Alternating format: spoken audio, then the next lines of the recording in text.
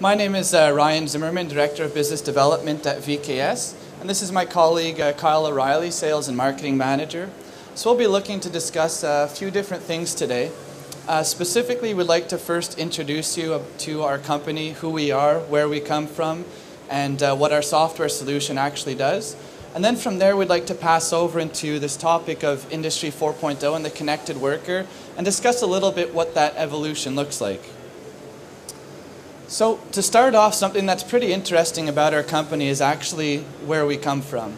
So our software was actually originally developed by a manufacturing company based out of Montreal, Canada. And this organization was a high-mix, low-volume manufacturing company, about 300 employees. And it was quite a diverse environment. They did everything from fabrication to machining, assembly, welding, so really quite vertically integrated. And what they saw was that they built products in quite a few different industries. So it could have ranged from transportation, such as rail and aerospace, all the way to medical products. And they also had quite a few different products that really had, just general piece parts that would go inside of a box and didn't really need to have too many high detailed quality requirements. So this was a very diverse environment that they were operating within. And one of the things that they found was that they had a really hard time with standardization. So they would actually have these jobs coming through. Some jobs would come through once every week, others every 6 months, and others maybe only once a year. So it was very difficult for the operators to actually be successful within their tasks and to ensure that they were achieving ideal productivity levels. So that's when this company actually had the idea to first create the VKS software solution. They originally did some research on the market about 8 years ago, and there really wasn't too many tools out there to create and share visual work instructions. So they developed VKS and implemented it within their own facility, which they actually had a second one as well in Binghamton, New York. And what they saw was really quite outstanding results. So on average, they had about a 20% increase in productivity across the shop after implementing the solution. And then they even achieved a 95% reduction in defects in a few select work centers. So really this was, again, quite outstanding. And at that point, the decision was made to actually commercialize VKS and offer it out to different companies across North America. So since then, we've been around ourselves for about 4 years now, completely separate company. And it's been a very exciting journey. And one of the things that helps to set us apart is the focus on the human aspect to manufacturing. So from here, I'd like to pass the mic to my colleague, Kyle here, and he'll actually be able to explain what the VKS software is and what it actually does. Thank you, Ryan. So I'm going to talk to you guys a little bit about how the actual software works, the bare bones, if you will. So there's 3 modules of VKS. First one being VKS Lite. So VKS Lite, the focus is work instructions. Training material, maintenance procedures, setup sheets, control plans, really any type of documentation that you'd want to standardize and have somebody follow in a step-by-step format. That's what VKS Lite is about. So you're going to use our software to create these processes using images, videos. So there's a built-in editor mode that allows you to import your images, import your videos, add annotations, write your text on top. We are multilingual, so there's Google Translate built in. And you're going to create these operations and procedures within VKS, and then you're also going to use the software to view them, right? So there's full revision control, there's history, there's change management. The operators are always following the most recent version of the work instructions, and it's something from an operator's point of view that's very simple and easy to do. And that's, I think, one of the biggest benefits that we got from actually coming from a manufacturing company is we know firsthand how simple and easy that something like this needed to be for a shop floor operator to use and have as a daily tool. So it's very intuitive. It can be used and accessed from anything that has a browser, so tablets, iPads, computers. And that's really the core foundation of VKS is VKS Lite. Next is VKS Pro. So whereas VKS Lite focuses more on going digital and paperless with your work instructions, VKS Pro focuses on data collection. It focuses on going digital with your checklists. So we have digital forms that can be built directly into your processes to prompt the operator at specific times for their inspections. This could be something as simple as confirm an item, or it could be scan a serial number, take a dimension, whatever it may be. And so we're collecting this data live out on the shop floor. We're also monitoring operator productivity and efficiency. So we can track his time, units completed, how long he's taken versus the standard time, and we can get efficiency markers based off of that. And all the data that we are collecting, both from a quality and productivity point of view, are being stored in our reporting and KPIs section. So there's a managerial dashboard as well, where you can go in and view all of the data that's being collected. The last module of VKS is VKS Enterprise. And VKS Enterprise is really, it's where we start to talk about Industry 4.0. And VKS Enterprise focuses on integration. So as soon as you start talking about connecting with other systems, other devices, this is where we get into the enterprise package. So with VKS, you can connect to ERP systems, quality management systems, MES systems, really any type of software that you'd want to be pushing and pulling data back and forth from, we can connect with that. You can also export to have custom reports outside of VKS if you want to run summaries or macros in Excel. And then we also have the ability to integrate with tools and machines as well. So we have a VKS add-on called VKS Tool Connect, which allows you to connect the software with your tools. So whether it be assembly tools, torque wrenches, rivet guns, hardware insertion machines, machining centers, really any type of tool or machine that you'll be able to find in a manufacturing plant nowadays that can send an output signal, we can connect with that and actually advance the work instructions based off of the signal of the tool. So the worker and the instructions are staying in sync simply by him doing his job. We also just recently released Tool Connect IoT. The difference being not only is the work instructions advancing, but we're actually collecting the torque value of each and every single screw that's being inputted into the product as well. So what you're getting is full traceability on all of the consumables that are going into the product as well. So as you can see when we talk about the three different modules that we offer, VKS can be used as an add-on to an existing MES system for simple work instructions, more efficient and easier way of managing them, or it can be used to the extent of almost a full MES system itself. And that's really when we start to talk about connecting the factory to all the data, and we start to talk about Industry 4.0. So as we start to talk a little bit more about Industry 4.0, I'll pass it back to Ryan to talk a little bit further about that. Thanks, Kyle. So speaking about Industry 4.0, I'm sure there's quite a few of you here who are familiar with the topic, maybe some others that are a little, getting more used to it initially. So Industry 4.0 really revolves around the management and analysis of big data. You've got connected machines and robots and robotics, and really the factory is just in synchronization, so really taking advantage of the Internet of Things and the latest technologies. And this is something very exciting that's happening within manufacturing. It's really opening quite a few opportunities for different manufacturing organizations to improve in many ways and to have real-time data and insight within their operations. Now, something that actually comes up is kind of interesting is where do people actually fit in within Industry 4.0? So you've got operators on the shop floor today, and some people may think, what is next for the actual human operator within the factory? So naturally, some people are probably a little nervous that robots may actually come out and start to steal their jobs or take them away in the near future. And this is something that we are seeing the beginning of. We do see some robotic companions that are coming out now within different manufacturing organizations. But the reality is anything like that is still quite a ways away to see really spread across the whole industry. So what's actually coming with Industry 4.0 is that the operator is now becoming connected to the factory. They have all of the information they need at their fingertips to be effective for them to actually perform their job. And this is one of the really neat elements of what the fourth industrial revolution is bringing. Now, when we speak again about operators within the manufacturing environment and new technologies and all of that, a lot of people naturally kind of shift their minds towards thinking of advanced machinery and getting faster, smarter machines and connecting to them and monitoring the data. And this is all very exciting, very valuable initiatives that can be performed. But what some people actually tend to forget is how integrated the operator still is within this process.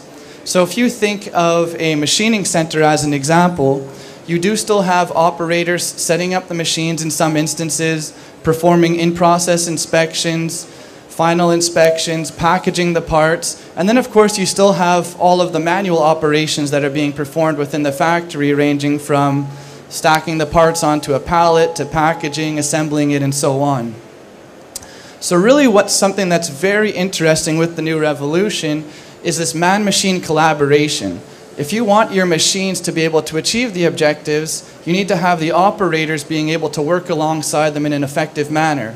And that's, again, really one of the things that these new technologies are allowing companies to do, is to have the operator connected and for them to have real-time information to ensure that the machine could actually achieve what it's designed to do.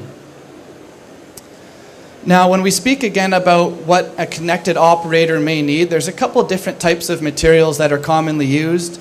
You've got work instructions, which may range from setup sheets to, again, detailed step-by-step procedures, drawings, and so on. And you've got quality checklists telling the operator what they need to inspect, where they need to inspect, what the tolerances are, and so on.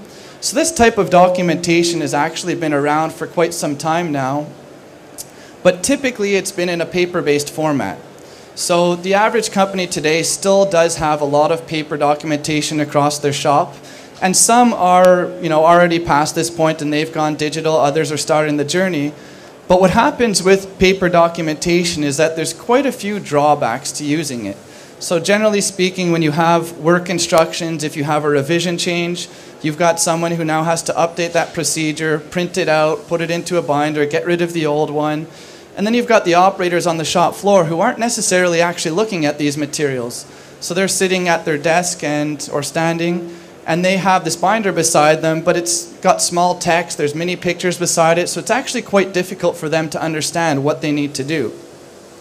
So there's quite a few, small little things that have created this environment where work instructions, as an example, tend to be a burden to a company. The people creating them find it a headache, the operators don't want to use it.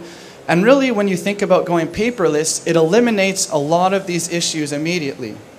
So what the revolution is also helping to bring is this essence of transitioning to a smart paperless factory and being able to have the operators informed at all times and really kind of changing something that's become a burden back to being an advantage. Similar, it's not that different than a GPS system, as an example. We all have GPSs on our phone and we find it very valuable. When you want to drive somewhere, you're able to pull up a map and get there. Well, that's similar to what this type of documentation is supposed to bring for the manufacturing environment, to guide the operator to ensure that they could be as productive as they need to be. So when we speak about implementing 4.0, there's a lot of different ways that companies can go. Again, I was mentioning earlier, you've got new advanced machinery, you've got different software solutions such as OEE machine monitoring softwares and MES systems. So for a lot of people who are starting to look this direction, it really can seem as a mountain. You're looking at it and think, how do I go from here to there? Maybe it's too big, maybe there's no point in doing it. But really it shouldn't be perceived this way, and you kind of have to break it down to smaller hills and smaller improvements to begin your journey. So definitely some important elements to think about is, again, where to begin. Some ways you may identify this is through low productivity levels, areas with high rejects, or lack of standardization or traceability requirements. So to be able to zero in on some of your pain points and then identify solutions to improve them. So this is kind of a great methodology to follow, and following a plan, do, check, act mentality. So you implement, you monitor, and you improve. And it doesn't just begin and stop there. Continuous improvement is always an ongoing evolution, and just like implementing lean manufacturing or other initiatives, there's lots of opportunity there, and you just have to go about it in a step-by-step approach to ensure success. Now what we'd like to do is to actually paint a bit of a picture as to what we recommend companies to do if they're looking to transition to a smart paperless factory. So I'll pass the mic over to Kyle here to again explain the steps that we would recommend.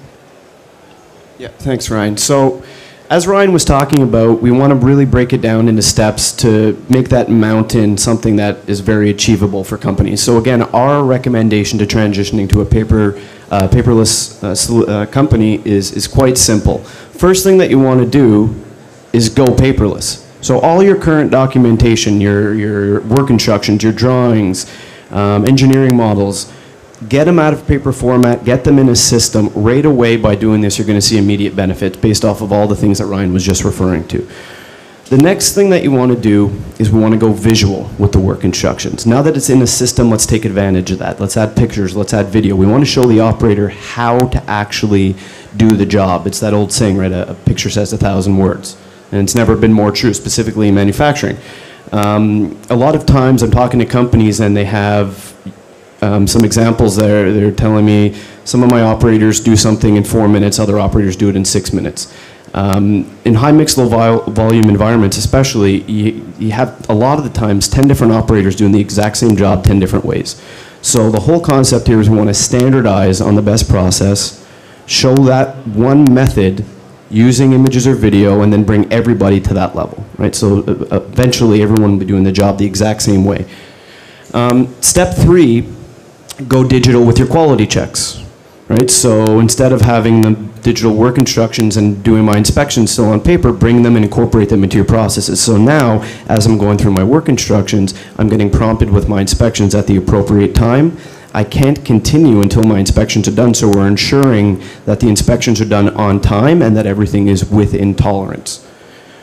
The next thing that you want to do is start monitoring productivity, right? So within our software, you're able to track efficiency, you're able to track time, and we're able to see if the operators are falling off track. You can even send an email as soon as somebody falls off a certain percentage of their efficiency. So rather than wait to the end of the job to find out that somebody was 2 hours over their standard time, you can take action right away when you know that they're not going to be meeting it.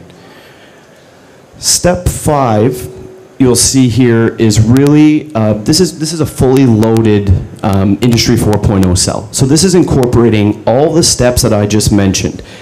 And it's also taking it a step further and having Tool Connect involved. So as you can see here, this operator is working. He's got his work instructions right in front of him, best standardized process, showing him how to do his job. He's got his productivity monitoring happening, so he's knowing if he's on time, how many units he's done.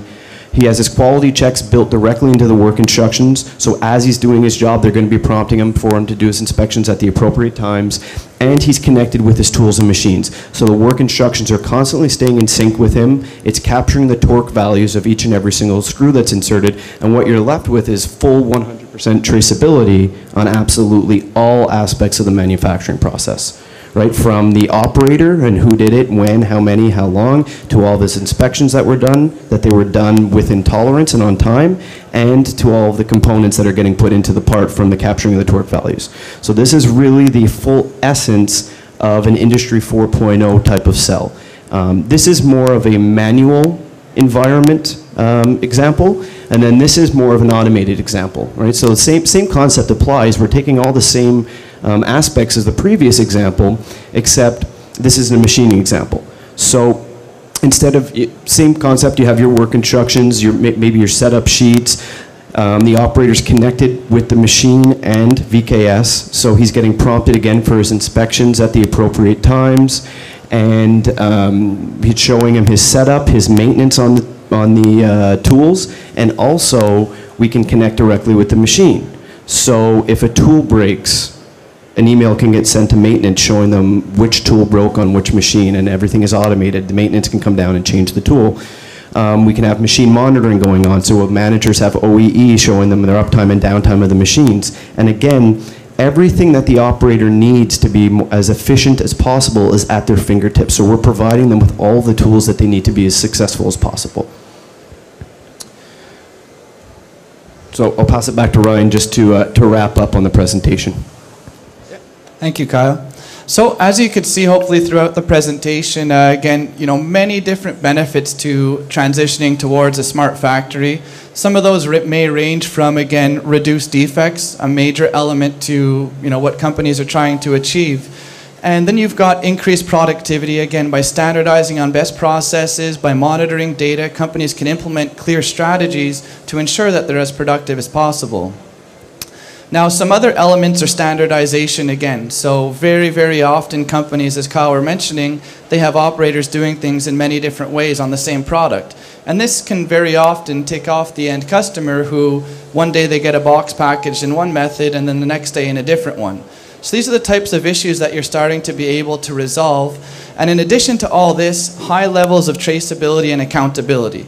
Again, with all these technologies that are available to companies, they're able to guarantee that they have 100% visibility into their operations, who did what, how long they took, what products they built, and if they need to, even tracking data down to the unique serial number and all the subcomponents so that they could always guarantee that they have the relevant data for their end customers. So all in all, very exciting times as to what can be done with new technologies today. And some of you may be wondering, what's next? So two elements that we've identified that are really starting to appear now, and we believe that we'll see a lot more of it over the next 5 years. One is, again, robotic companions. So we should see more and more of these entering the marketplace and assisting operators in manual jobs. And the second one is augmented reality. So again, we've all seen a lot of that the past couple years with the launch of that Pokemon Go app a couple years ago to newer solutions available. And we're even starting to see companies such as Airbus and Boeing beginning to adopt these solutions where they'll actually have smart glasses on the operators showing them detailed information and work instructions in real time projecting right in front of them. And this is something that seems a little far-fetched. We've seen it in movies for years, but the reality is that the technology is advancing very, very rapidly. You've got companies such as Microsoft and Apple and many others who are promoting it. So this is something that we believe over the next 5 years we'll start to see being a lot more accessible for the average company to have within their operations, and not just the larger Fortune 500 organizations. So that's pretty well it for our presentation today. Hopefully it was very educational for everyone. If you did want to ever learn more about our software solution, we do have our booth at 635, so just behind us over here if you wanted any live demonstrations of the software. And otherwise, does anyone have any questions today?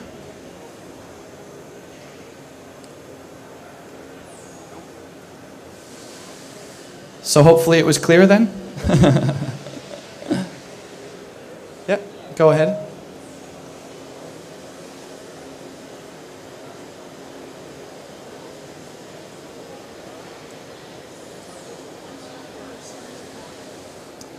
Yep, so the question was, is it one software or a series of modules? And the answer is actually that it is one software, but it's broken into separate modules. So companies are able to pick and choose the elements that are relevant to them. As an example, an organization who already has a manufacturing execution system installed, very often these companies may still have issues with their work instructions because very often it's simply just the ability to attach a Word file as an example. So they may actually use the VKS solution just for the work instruction component integrated within that MES software. So it is designed to be very scalable for a company who is a small, medium organization and they don't necessarily have the funds to be able to purchase a large MES system, or their operations are too diverse. They're able to take advantage of VKS at a low cost to be able to have those benefits. Or if they're already pretty deep in and have quite a few advanced software solutions, they may again just take advantage of a few of these components such as the work instructions or the checklists, or the ability to connect with machines and tools as an example.